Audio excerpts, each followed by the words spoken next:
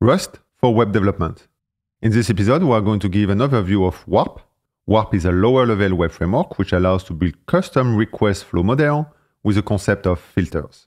We'll show the code on the left, our requests on the right, and the response on the bottom right. We'll code a simple hello world, a static file serving, and an overview of Todo REST APIs with custom filter for authentication. Okay, so let's code. So first here, we're going to use Tokyo for everything which is async. We're going to use our Warp crate, and then our CRD_JSON for Todo REST API. So now if we go and open our main here, we have our hello world, and we're going to do a cargo watch -q for quiet, -c to clear, -w to watch only the source folder, -x run. And that will allow us to have kind of a live development. And we have our hello world. Okay, so the first thing we're going to do is make our main async with the Tokyo main, and we're going to add the keyword async here. And then we're going to use a warp filter, which is the core of the warp engine. And then we're going to create our first hello world route with warp path, and then end, which will create a filter, which says that if the path ends with a slash, so that will be the root. And the way that we give a result to this route is with map, when we want to have closure that is synchronous. Hello world from root. And we'll see later how we can do asynchronous handlers. And then the way that we're going to start the web server is with warp, serve the route, and then run, and that will take a tuple. The first member will be the IP address as an array. Second member will be the port. And then at the end here, we do the await. We press save, and everything compiles nicely. Now we don't have any result because we did not run it yet. Okay, so now what I like to do here when I do web development is to use a plugin of VS Code, which is named REST Client, is this plugin here. And that allows us to have .http files with a notation here that allows us to have this kind of notations, which is a little bit like Postman. And then we can see the result directly inside VS Code. So the way that we're going to do it is we're going to create a file, dev.http, for example, at the root folder. Then on top here, we can give a title section of our request. And then we can give our get and our URL here. So that's very simple for now. And that allows us then to click the send request, which will give us the hello world. Now, the next thing I do here is because that is not very convenient with the code, I do some relayout. So I actually put this on the right and this one at the bottom like this. And then I lock the group pane and I lock this one as well. Otherwise, when we double click on files, it will open there. It's kind of annoying. And so VS Code is awesome. And then I make that smaller. And then we're going to make that way smaller. That is just to know when the web server is ready to serve. And so now every time I do a request here, I'm going to get this. And then if we do another request here, press send, and then we get a 4.4. So everything works very nicely, and that will allow us to iterate very fast. Let's go back to our working state. Okay, so now that we have that, we can do our first API, and we're going to have an API that is called hi. And we're going to do a warp path hi. And so that means that the path here will be hi. And in warp here, you can do things with macros. But in this tutorial here, I'm going to show the macro-less way of doing things. Just that we understand well the APIs, the core APIs of warp. And then when you use warp, if the macro fit well your model, feel free to use them. It's not one is better than the other ones. It's usually good to understand the APIs and then use macros to remove some of the boilerplate code. So then after we're going to do the same thing here, which is going to be a map. We don't have any arguments for now. And then we're going to do a hello from hi. Press save. Everything compiles. And now we need to combine the two APIs, obviously, because right now in our server, we're only giving hello world. So the way we do that is we're going to call it roots, which will have all the roots. And we do a hello world or hi. So basically that tells Warp to first going to try to do this filter. And if this filter doesn't match, then it will go to the next one, which will be the high. And then in this case, it's going to check if there's a high in the path. Then it will return that. And if not, then we have the 404 that we saw before. And now obviously here, we need to make sure that we don't pass hello world to the server, but routes. Press save. Everything compiles. We send the request. We get our hello from root. And we give our hi.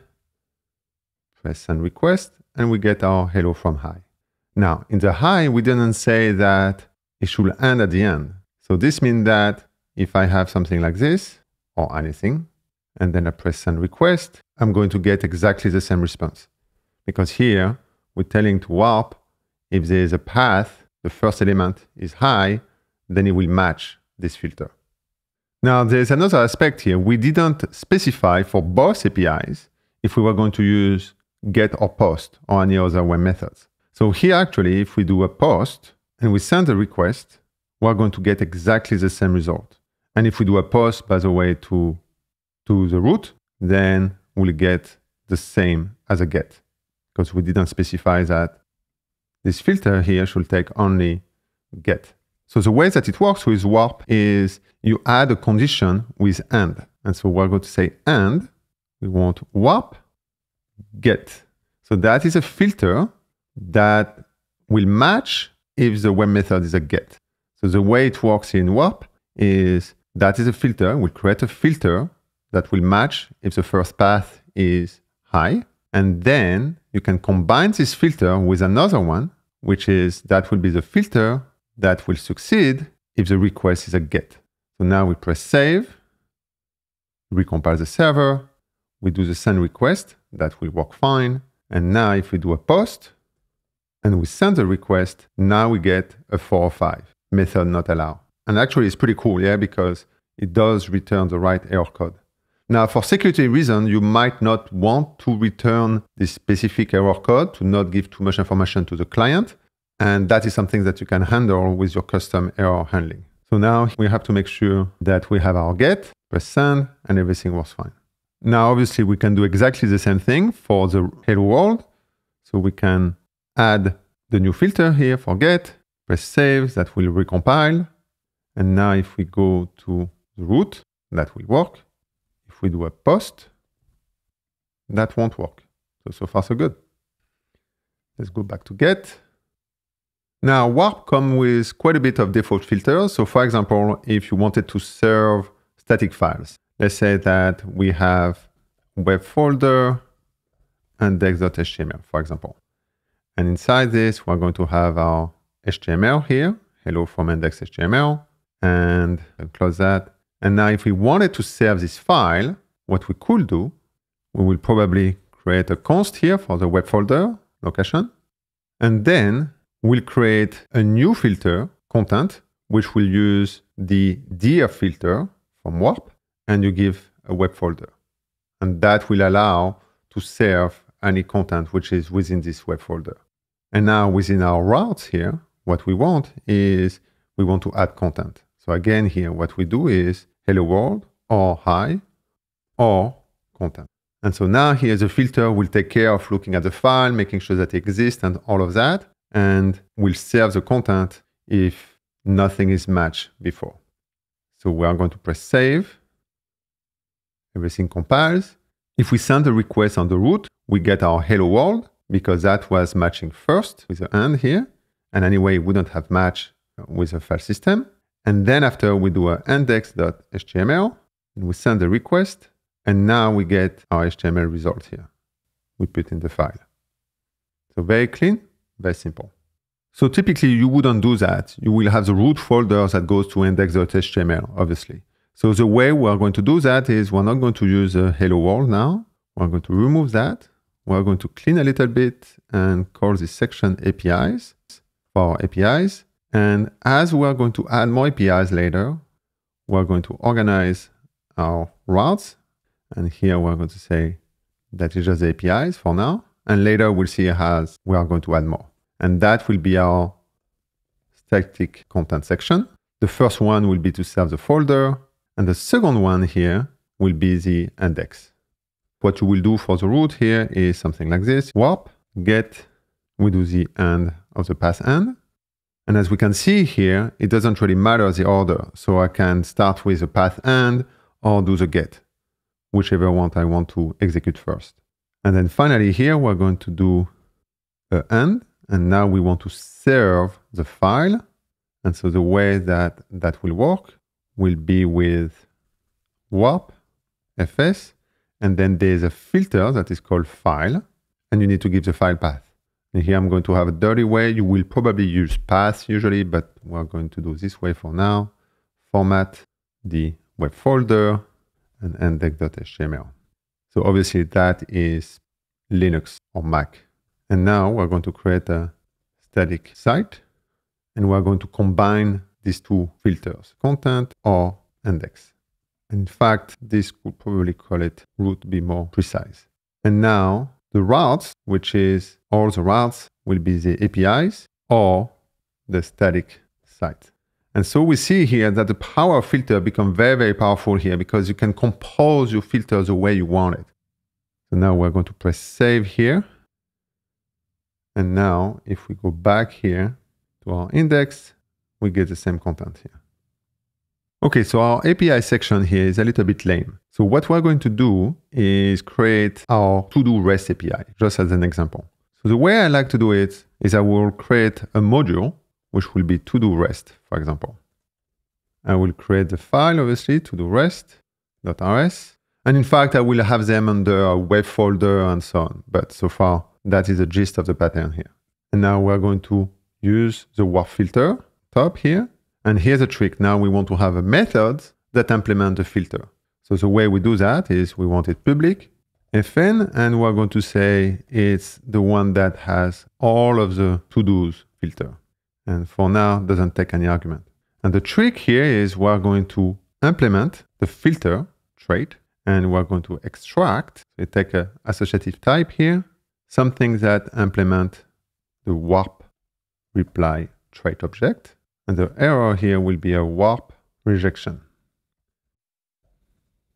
And we're going to close that on the left here to have a little bit more room. And so that is the gist of a filter method.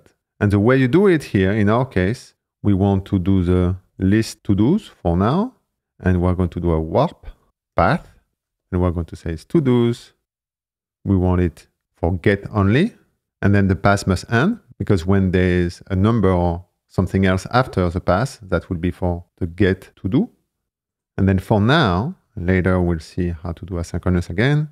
We're going to use a map, and just for the test here, we'll get to do's. And we don't put a semicolon because we want that to be returned in this method. Press save, hopefully it compiles. Now we go back on our main. And what we want in our API is to have hi or, and here we're going to put our to-dos filter function that will return the filter. And then obviously that needs to be imported. Press save. And now if we send a request here to to-dos, send the request, we'll get to-dos. If I do a post, method not allow. But then if I do 1, 2, 3 or whatever, yeah. And then I send the request, then it say not found. Because we say that it was going to end, which is what we want. And when it ends, even if you have the slash here, that will be a valid end. So that will be okay. Okay, so we get that working now. So one of the first aspects here that we need to change is to make sure that our request handlers, and that is the last function here, which is a closure in this case, that handles the request and returns the result. You usually want it to be asynchronous to make sure that you can do database queries and other things and that it doesn't hold the thread. So in this case here, in the warp API, if your function, if your filter is synchronous, you use map. And if it's asynchronous, you use the and then. And now we need to make that asynchronous. In Rust, the async closure is not stable yet, but we can give a closure which has an async block. And that is what we're going to do here. We're just going to add this. Now we need to return the OK value.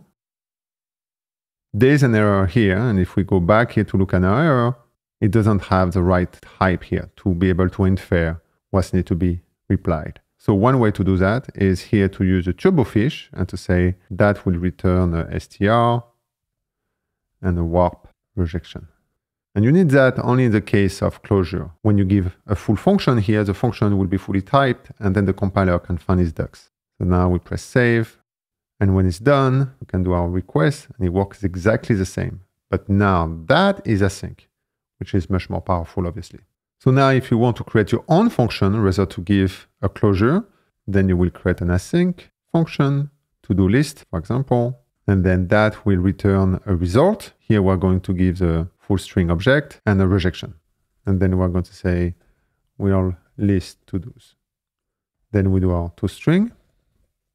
And now rather to have our closure here, we can just pass this. Press save. And now we can go back here and send our request, and that will give our new text here. And so now our code is ready to scale a little bit more. So now obviously we want the to-do list to return a list of JSON objects. We're going to say that actually the function will return a JSON object, a JSON reply of warp. So we're going to import this. We're going to create our JSON object. Obviously, we're not going to get from the database, so that will be a to-do for later. Right now, we're just going to hard-code it, a dirty way of doing it, but to make sure that we show the concept here. So we're going to use a JSON macro from CRD.json, which is pretty impressive, and that will be this one. And now we're just going to have two little silly data here, which is the ID and the title, to-do1 and to-do2. So in this example here, everything will be hard-coded. So now we do a let to-dos. So we're going to shadow the variable here to create our new to-do object, which will be kind of a warp reply JSON. And we're going to give our CRD.json. So that basically take a CRD.json and transform it to a warp JSON reply. And now rather to return the string here, we'll return that. We're going to press save. Everything should compile. And now when we go to do list, press save, and now we have our JSON. We have the right content type, so content length, and then we have our data here. In production code here, you will return your own objects, probably your own struct, that will implement a reply, probably. Okay, so now let's scale a little bit this code here. Let's say that we want to do the get to do. So one thing we can do here is actually have a path and have it common for all our APIs. So we're going to have let to-dos base equal, and now rather to have the path here, we're going to have that. And then after, what we're going to do here is let list. So that will be our list. And we're going to have our let get, which will use to-do base. So very similar. And then end, we're going to do the warp get. And now here's a trick. The next one here, we don't want to end because we want the API to be something like to-dos 1, 2, 3, for example. So the way here that we're going to use a warp filter, which is going to take it from the path, and the name is param. And that will take the next one here, which is this one, and will parse it to match the next function here. That is where the magic happens. So now we do and then we'll create our get here, to do get. And now what we want to return here is list or get. We compose these two routes. And again here, we didn't change anything on the main.rs here. All of this can happen in this. So the main.rs is completely abstracted from this composition here. So now we're going to go back here. We don't really need this one. We're going to create here our to-do get, which now is going to take a I64. And that is a very powerful thing of warp, because filters can extract data from the request, but then because everything is well typed, and then it will have the type information of the final handler. So here, Russ is making the work here to make sure that the param is going to be passed this type. So that is kind of very well designed from the warp perspective. So now here, we're going to do a CD1 here, just to show the example here. Later, we can get from DB, obviously. But for now here, we're just going to do a to-do ID, and we're going to just return the ID that was sent. And on the title, we're going to call format, and then to-do, and then the ID. So obviously here will be always successful here because it will always return the value. And then we do the same thing here. We do the CRD JSON warp reply with this here. And we're shadowing the variable here. It's completely okay. It's actually what we want. And then we do a OK to do. And we don't have to do the turbo fetch here because again, Rust has all the information here as part of the function signature. So now if we press save, hopefully it compiles. It does. If we send the request, we get the same result here. And now if we do a 1, 2, 3, send the request, and now we get this silly result here, but we get working result, which is ID 1, 2, 3, to do 1, 2, 3. So that's pretty cool, but what about the create here, such as we can read the body of the request. So we're going to do the create to do. And for this here, we're going to follow the same pattern here. So we're going to have a async fn to do create. And now what we want is a data value, which will be a JSON CRD value. So we're going to import here from JSON CRD, return result JSON. And again, here is a very simple example. In your real application, you can have actually your own types here. For the to-do, we'll do a write to DB, which we are not going to do. So for now, it's just a silly to-do equals the data. We're just going to echo the data back. And then again, reply, warp, reply, JSON, to-do. And then we do our OK to do. So now we have this function here, which is a create. And so here's how we are going to wire this up. So we're going to do a let create equal to do base. And now that should be a post. And then after that should be a warp body. And the warp namespace is very nicely done. JSON. That will basically parse the body as a JSON. And then if you go to the tutorial, here there's a way where you can limit and throw an error if the content is too big. But here I want to show the simple example. And then after we're going to say, and then, because again, we want to be async to do create. Don't forget the semicolon. And then we compose that again. Or create, press save. And then what you will do here is you will do a post. Probably remove that. Content type, application JSON. And then we are going to add our fake data here. Send a request, and we get it back. Very simple. And so obviously that is a silly example here. You will post something, you will probably not have ID at all. And then the database will create, and then you will return either only the ID or the JSON object with the ID and the properties, depending on how you want to manage it. It's relatively simple, and you can build, compose your REST APIs the way you want it. And then you put it in your module here, like this one. And once you compose it here, again, we didn't touch anything inside here. Once we did it once for to-dos filters, then we could just stay here and just keep improving that. Okay, so now let's implement our own custom filters. And a good one here to implement is authentication, something that will check to make sure that the user is authenticated. So the way we're going to do that here, we go back to main, and we're going to create a mode security, for example. Create our file here, security.rs. And with warp, everything starts with a filter. We're going to have a const for our header, and the value will be something like the user ID dot the expiration dot signature. Obviously here, we're not going to implement the algorithm. So we're just going to make a mock here and just make sure that this string kind of match. Yeah, so it's going to be very, very simple here. But then after you can put whatever code you want. So the way to implement a filter is very similar to implement a handler in a way. So that will be a pub, fn, check auth. For this example, we're just going to check the header to make sure that it matches whatever format we want. And a filter extract data. So we're going to do extract is a tuple. And that is a little trick that allows the whole thing to be extremely flexible. Here, for this function, we don't want to return anything. So we're going to return nothing, and that is a tuple. So we need to have the comma here at the end. So it's a tuple of 1 and a tuple of void. And then after we do our error, which can obviously have our warp, rejection, clone. And now we want this filter to be able to work for anything. We want to be able to put it on any filter chains that we want. So to do that, we're going to do a warp any. So that's basically create a first filter with matching anything. And now we can say that we're going to have an and. And the magic here is we're going to extract the header. So again, the namespace is going to be warp header. We want it as a string, so we use a turbofish notation. And then we're going to say that we want the header XOth. And then once we have that, for now, we're going to have and then. So the same thing, the goal of a filter is to extract the data and to return it, a little bit like a web handler. So at the end here, we have the same pattern here, which will return a value.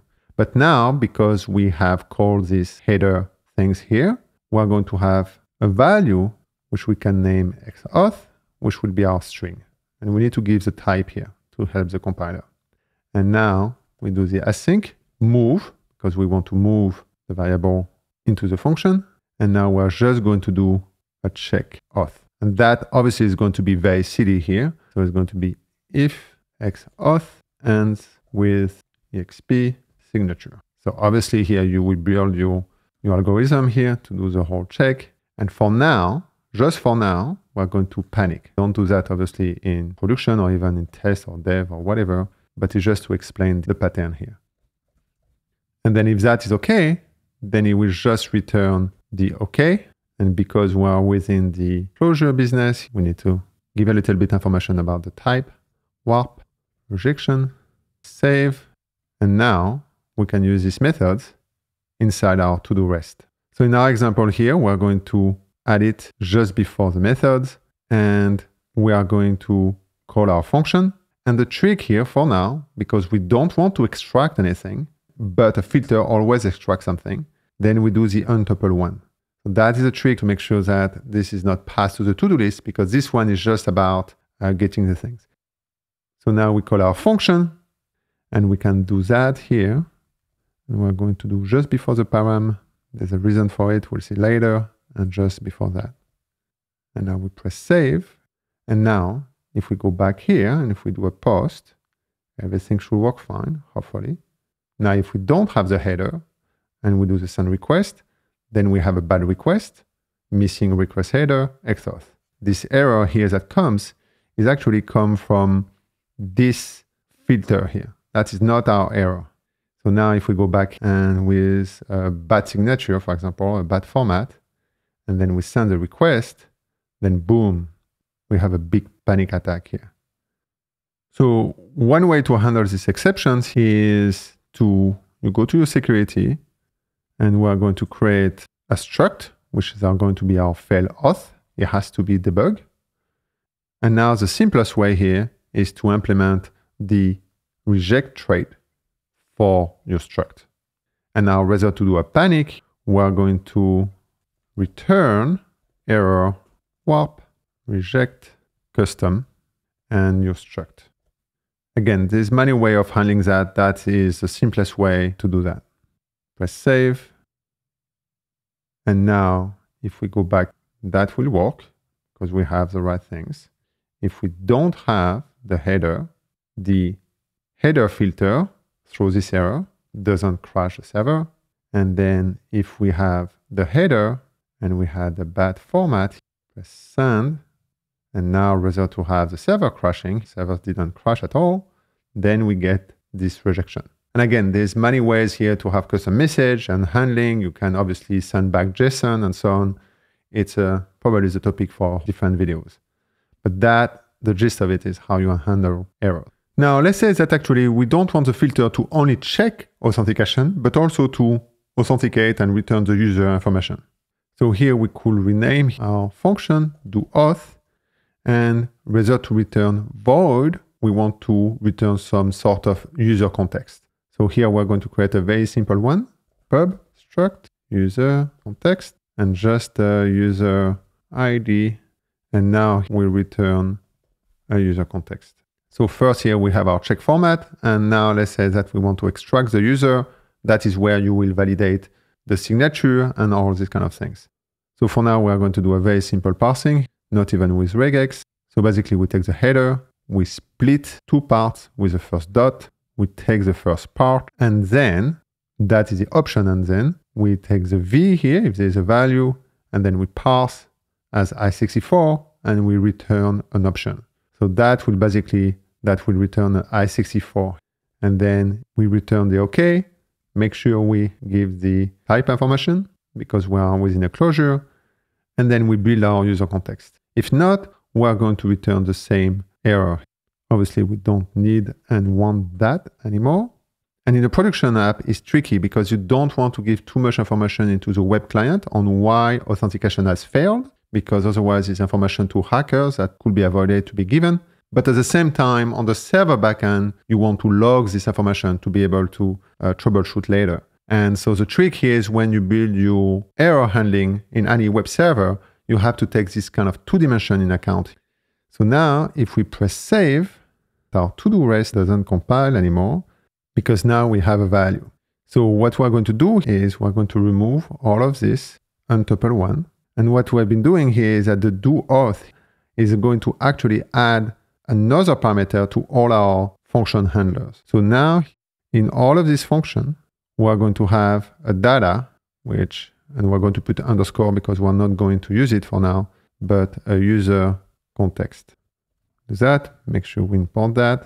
And so now if we press save, everything compiles. Because what is happening here is all of this do auth is again extracting this information and putting it in the filter chain, such as the last one, get this data as parameters, and everything is fully typed. And so now, for example, if we really want to do a little hack, which is on this one here, when we return the fake data, we're going to add user ID and then user context, user ID. Obviously, this is super dirty here, but just to show, press save.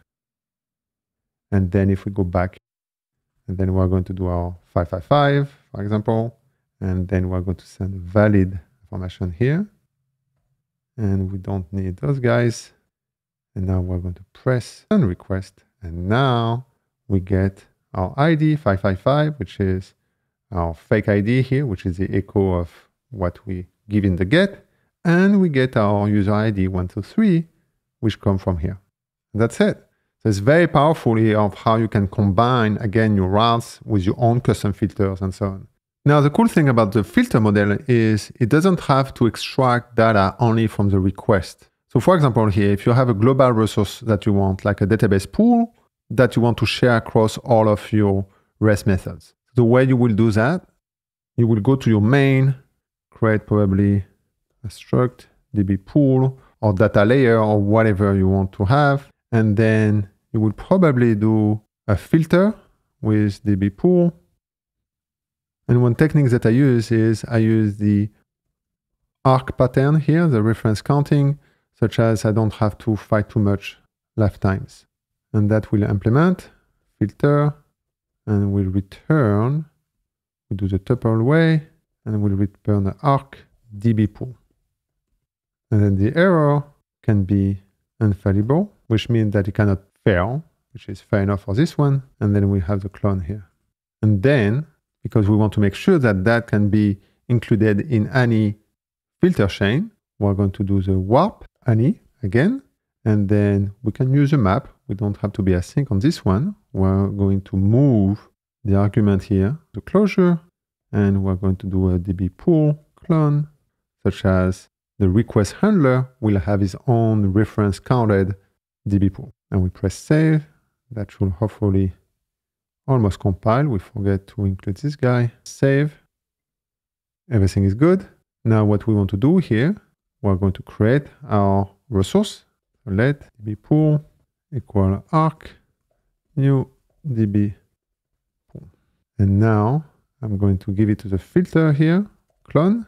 I clone it in case I'm going to use it below. In this case, we didn't really need to clone it. And now I'm going to go to my to-do filter, DB pool, arc, DB pool. Make sure to include this, and then press save. Everything should compile relatively well. We have some yellows. Then we're going to take the DB pool. And the trick is to do it always at the same place. So let's say we're going to do after the user context. So we're going to have we DB pools like this. We need to clone it because we need to make sure that we increase the reference count. And we're going to do after the auth. And now we go at the same place here in all our function, and we should be able to add this. Press save, making sure that we import the function. Press save, and everything works. And the beauty is that now I have DB pool here that I can use if I want inside my object. So here we're not using it obviously, but you will have a resources that is shared across everything. And that will be it for this first episode of Web Development with Rust. Many more to come, so feel free to subscribe and add a like if you want to see more of those. Until next one, happy coding.